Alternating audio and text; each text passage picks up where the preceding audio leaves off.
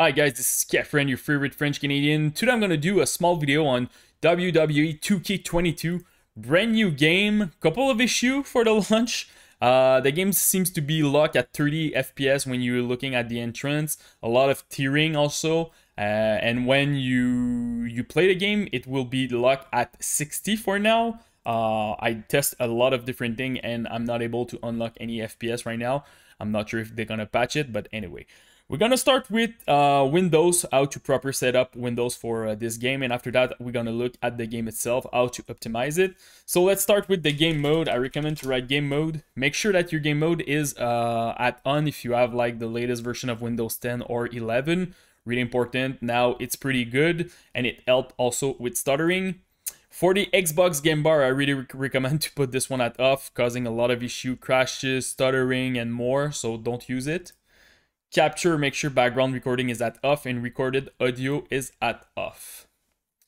I also recommend if you have a NVIDIA card 1000 series or more recent, make sure that you use the hardware accelerated GPU scheduling. You need to search for graphic setting here. It will help with bottleneck and it help with entry-level video card like the 1050, 1050 Ti, 1060, 2060. So you can expect a nice 3 to 5% boost in your FPS. I also recommend to update your driver. So AMD, NVIDIA, or Intel, just go on their website. Make sure that you have the latest version. The big games like that, sometimes they have like a proper dedicated driver, so super important. It helps with stability, crashes, and also FPS, so really important to do the update. Another thing that I recommend is the power plan. So write energy in your search bar, go to power option, make sure that you're running something like high performance or balance. Super important. Don't use the power saver mode. Normally on the desktop computer you will not have this issue. It will be default at performance or balance. But if you're using a laptop and you unplug your laptop, sometimes it stays at power saver and you're losing a lot of performance. So super important to change it by yourself. Another thing that I recommend, it's the Intelligent Standby List Cleaner. I have a dedicated video on my channel. So just download this software. It's pretty good. It's the guy who did DDU, if you don't know that software. You just have to press start and it will help to make sure that your standby list is always clean. It helps also with bottleneck for your RAM. So if you have like 4 gig of RAM, 8 gig of RAM, it will really help you. If you have 30 gig, it's pretty overkill. Honestly, you will not see a big difference. But people who doesn't have a lot of RAM on their computer, it's really good. Also, it has a second part, the timer resolution. This helps a lot with stuttering. If you have an issue of always like stuttering in any game and you don't know why, just look at my video. I explain how to change this and how it can help you a lot for that. One last thing, the config file of the game.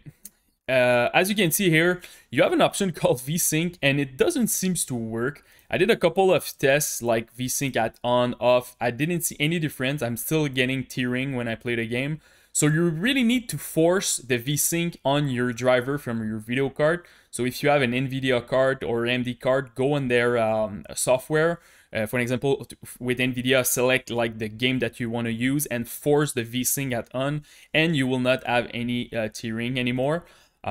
This is pretty much it. Also, texture quality seems to be locked at high. That's pretty random. I'm pretty sure they're gonna patch it.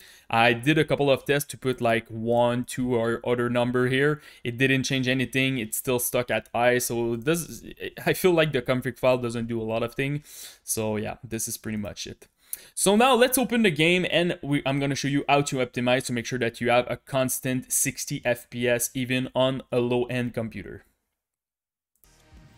So now inside of the game, so first of all, I was looking for the graphic parameter in gameplay. I don't know why, because probably of the icon, but it's in extra, so you need to go to extra if you want to change it. Go to graphic setting, and this is pretty much all the graphic setting in the game. So first of all, the graphic device, make sure that you have the proper one. I know sometimes when you're playing on the laptop, some games are a little bit weird. They're using like your integrated GPU when you have a dedicated GPU. So make sure that it's there. Make sure that your graphic memory match with the amount of VRAM that you have. For me, I have 16,000 meg of VRAM. and they're saying I have 15569. It's probably because they just removed the one that whatever that OBS or other program is using my memory, so don't panic if you see that.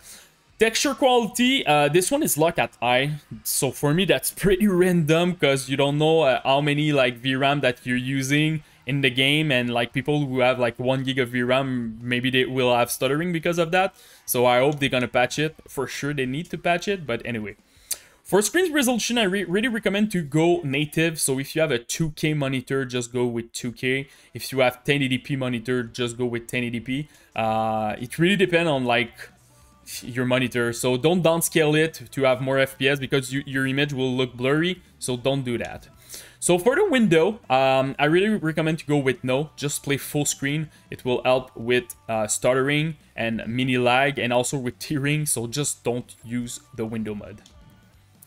Shadow can give you a lot of FPS. So if you're struggling with your FPS and you put shadow at off, if I compare ultra to off, you can expect a nice 10% boost in your FPS, but your game will look flat. So it really depends what you want to do here. If you want to use shadow, I really recommend to use medium. Between like low and medium, I saw a 1% difference in my FPS, so low is not worked. But medium is kind of worked. You can have like a nice 8% boost, and you still have a decent shadow quality. So this is my recommendation for the shadow.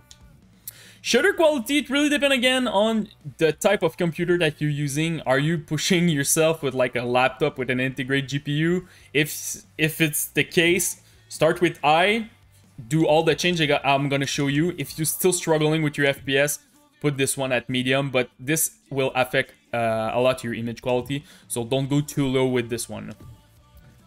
Anti-aliasing, this is pretty much a simple FX AA, so not a huge impact on your FPS. If I compare off to on, I see a difference of 2%. So and also your image is not blurry and stuff, so I recommend to put this one at on. Honestly, I didn't see a huge impact in your FPS, and also it helps with aliasing in the game and in the audience, so you can definitely go with on for this. Audience density, this one is taking a lot of resources, and you have a lot of options. You can put 0 to 100, and I think, can you go more? No, it's 100 maximum. For sure, if you're, again, playing on a laptop, entry-level computer, go with something like 10 to 20. If you have like a very old computer, but mid-range computer, you can probably do 25 to 40. But just do some testing. If you're seeing random drop when you're fighting, it's probably because of the audience. Don't go too crazy because you can expect a nice amount of FPS when you lower your audience density. So just do some testing with this one, but it helps a lot. Depth of field, not a huge fan of this effect. It's just for your image clarity. Just put this one at off. You won't have like more FPS because of that, but it will help your image quality. And it's pretty much the same thing for motion blur.